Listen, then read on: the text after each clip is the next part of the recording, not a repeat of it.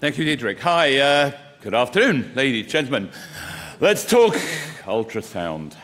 I have to declare ultrasound was my first baby, 25 plus years ago, even actually more, nearly 30 years ago. God, I'm old. And so I'll talk about ultrasound, and GE, obviously the sponsors of this symposium, have just come out with a new machine that can do a semi-automated measurement of cardiac output, and it's all about flow. That's the key message. Go away thinking flow. Okay, let me give you a quiz. Sorry, throwing the glass. Let me give you a quiz. So we have a patient after cardiac arrest. He's 65 years old. He's tachycardic. He's hypotensive. He has a CVP of 8, a lactate of 5, wet-looking lungs. What are you going to do?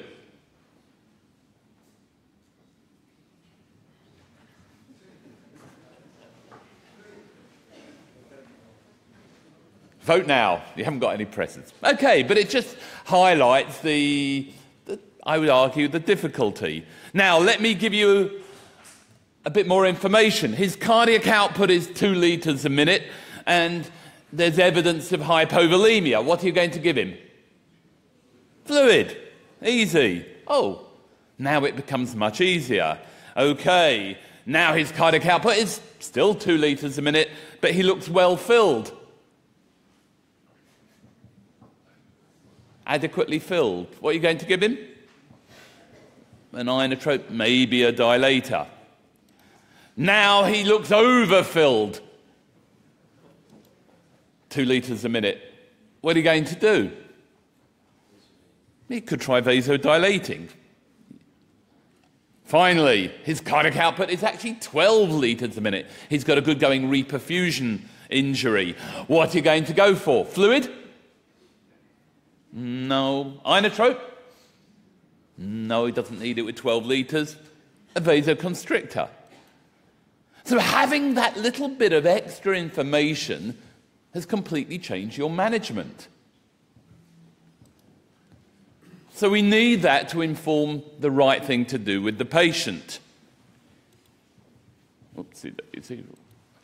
We need a deeper understanding of physiology and a deeper measurement, monitoring of physiology. And it's one of the tragedies of today's education and training that physiology is being relegated to, to nothing. And unfortunately, we've got to try and bring back physiology to the bedside, because if we understand physiology and a bit of biochemistry, managing of the patient is actually much, much easier, I would argue.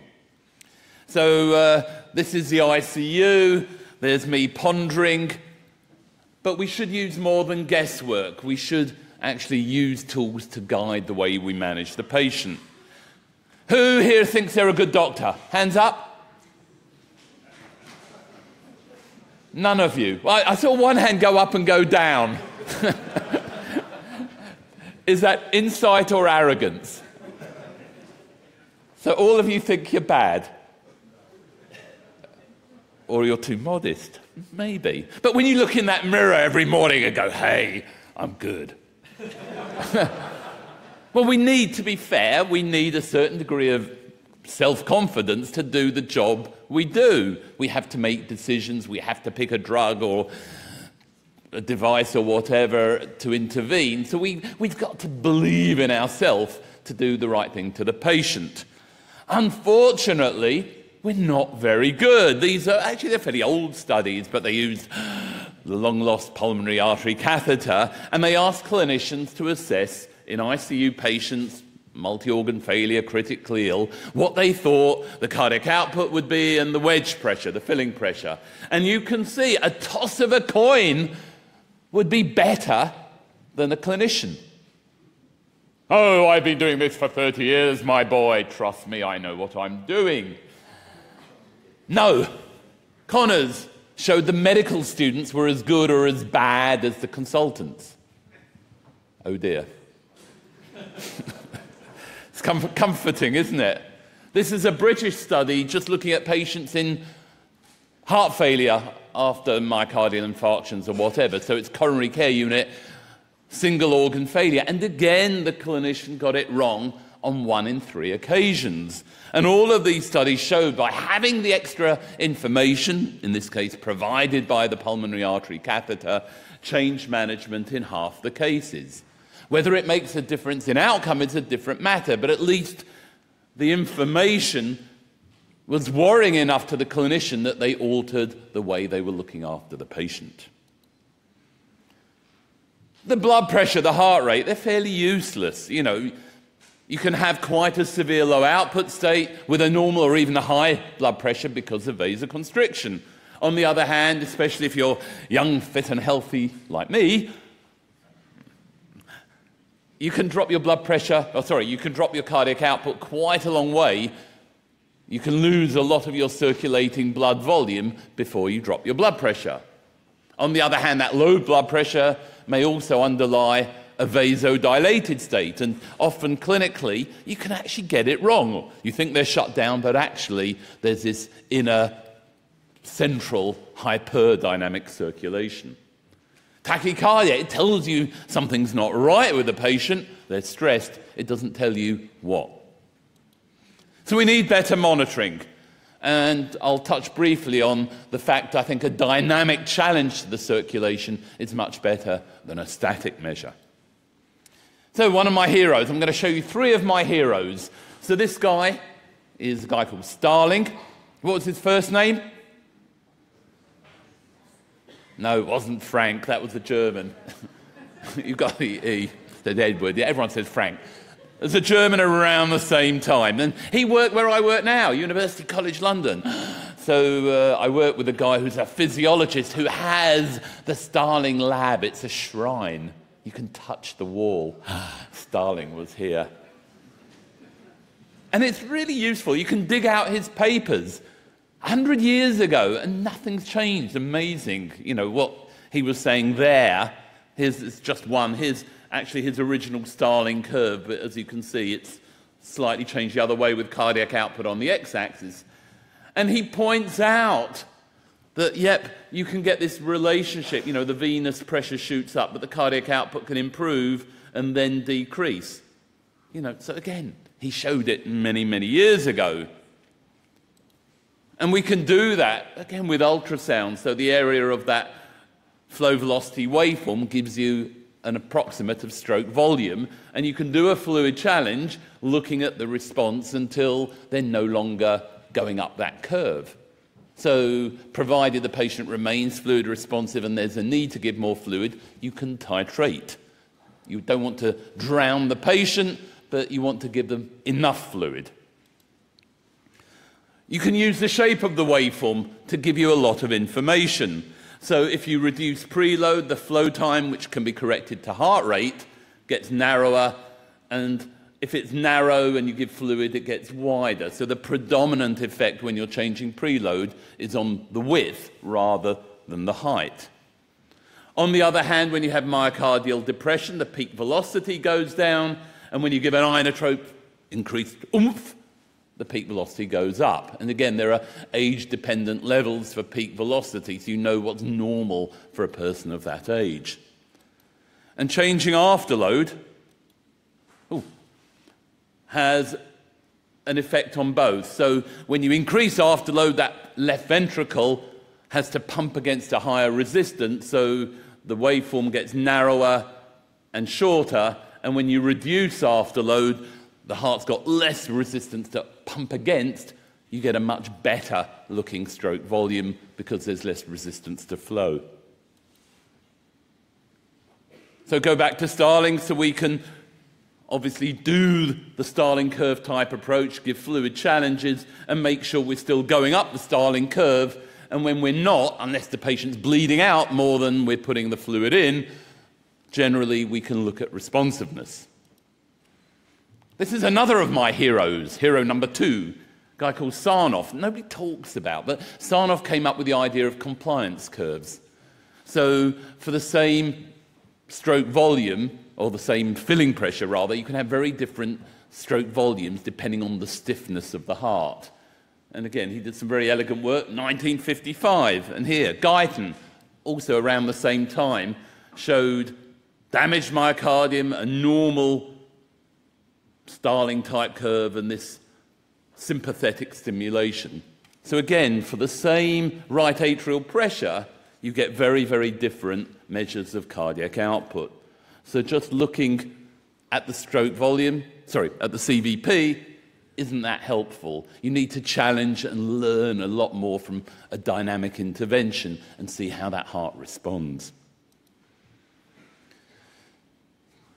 One of the problems of when you don't measure flow is you think you're doing the right thing, but you're often actually doing harm. This is something we did, 1991. I was incredibly young. incredibly young.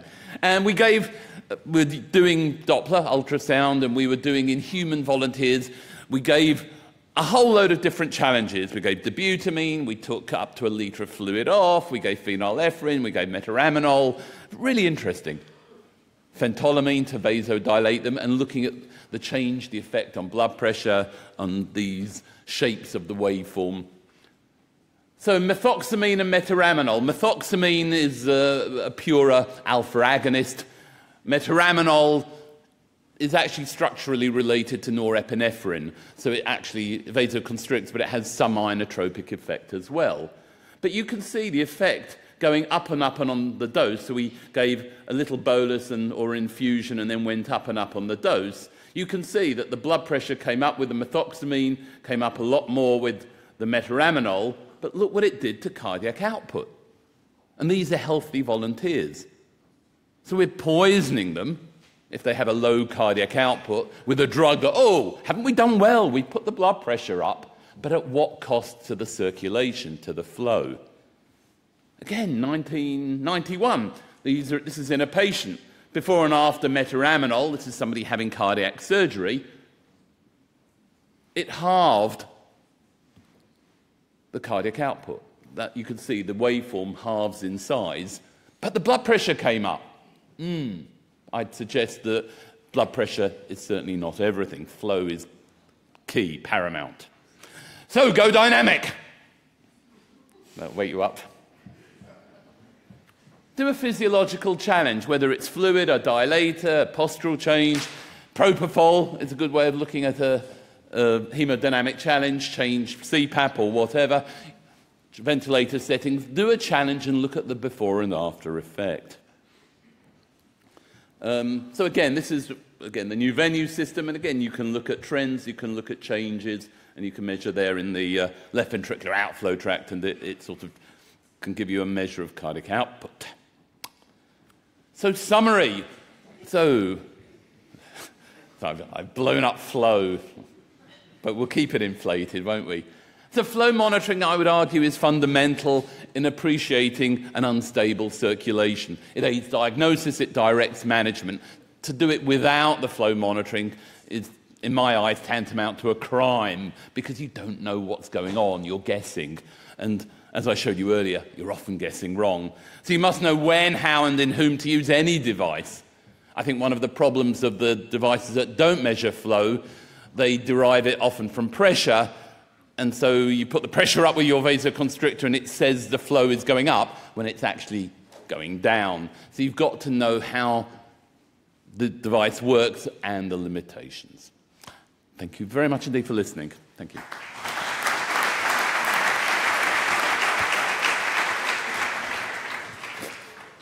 Thank you very much for this enthusiastic presentation.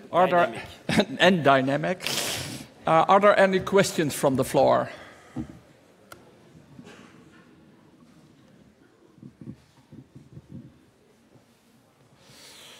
If not, maybe I can start. I fully agree that flow is much more important than pressure. But still, it's very difficult at the bedside. What are you doing, or in your hospital? What is then the best way to measure? In fact, our nurses use Doppler. So you don't need to wait for a doctor to come. You know, obviously, you train the people. It's actually quite a quick, you were talking about learning curve earlier. It's actually pretty quick to teach people how to do it. And so you can get in there early, you know. And when you're worried about the patient, you can have a much more accurate feel as to, as I used in my example, do I give flow, do I give a pressor, what do I do? Oh, sorry, do I give flow? Do I give fluid or a pressor, or what do I do? So I would argue it is actually readily achievable. You can do it with echo, you can do it with standalone Doppler. There are lots of ways of doing it. Even the good old-fashioned pulmonary artery catheter, I think, still has a potential role. It's gone out of fashion, perhaps sadly, because I think it does still have a use, but it's currently waiting a rebirth. Okay, and that means that when you have hypotension, your advice is you should measure cardiac output in a way, because then you can make the right decision. That would be my argument, yes, absolutely. Fully agree. Okay. Thank you, Mervyn. So now I have 3 heroes: Starling, Sarnoff, and yourself. It was the third one. You're very sweet. It's lovely, isn't it? So a short question. I suspect that you love very, very much that the hemodynamic monitoring can be continuous. So my question is, how continuous is the esophageal Doppler? Yeah, so it varies from patient to patient. In the ideal world, you know, you put it down, leave it, and it'd be hands off. It's not. So in some patients it is, but in many patients it isn't. But again, you've got the probe there, you can make a few changes fairly quickly. Literally, the nurses are very good at doing it. Within a minute or two, they refine the signal. So in the ideal world, clever technology, you would track, you know, all right, if there is any movement of the probe, you would track, you know, where the aorta lies, because the aorta, the descending thoracic aorta, sits literally a centimetre away, the wall from the esophagus. So clever technology could be able to track it. But I agree with you that, you know, is the frustration that it's not 100% continuous, but so at least it's there and you can monitor. So we will agree that this is a continuous, discontinuous monitoring. Yeah, it's continuously discontinuous, or discontinuously continuous. Yeah. Depends which way. Completely. Okay, one question from the floor. Going in the same direction, actually, for the regular intensive care physician who believes in volume responsiveness or dynamic assessment, in your opinion, what's the most practical and at the same time most reliable monitor to do that? Yeah, I'm Maybe biased. Also a comment on the bioimpedance monitors that we have, which are very simple to use. Yeah, my big problem. I'll upset some of if there's any bioimpedance fans or people in the company. But my big problem is the reliability of a lot of these devices. You know, there's a lot of extrapolation, and so it works in a healthy person. Jean-Louis once said, and I think it was quite funny, you can create an empty black box, put an LED display saying 5 litres per minute, and, oh, look, it's 5 litres, that fits. You know, and so I think, again, it's the reliability of the device. So in a healthy, unstressed individual, you know, they'll be around 5 litres per minute. But what we really want to know is when that patient is very stressed, how reliable is the monitor in all situations? And so clearly, and no device is perfect. There's always going to be a challenging situation, but it's a case of the awareness. You know, I gave the example of vasopressors. I would argue that unless you're looking at flow, no device looking at vasopressors, no device looking at a non-flow parameter is going to be accurate when you're giving a vasopressor. You know, so that would be my particular bias, and I think the literature would support me. So I think if you are using other devices, fine, but know their limitations. Okay, thank you Thank you very much Mervyn. indeed. So we move on with Professor Jean-Daniel Chiche.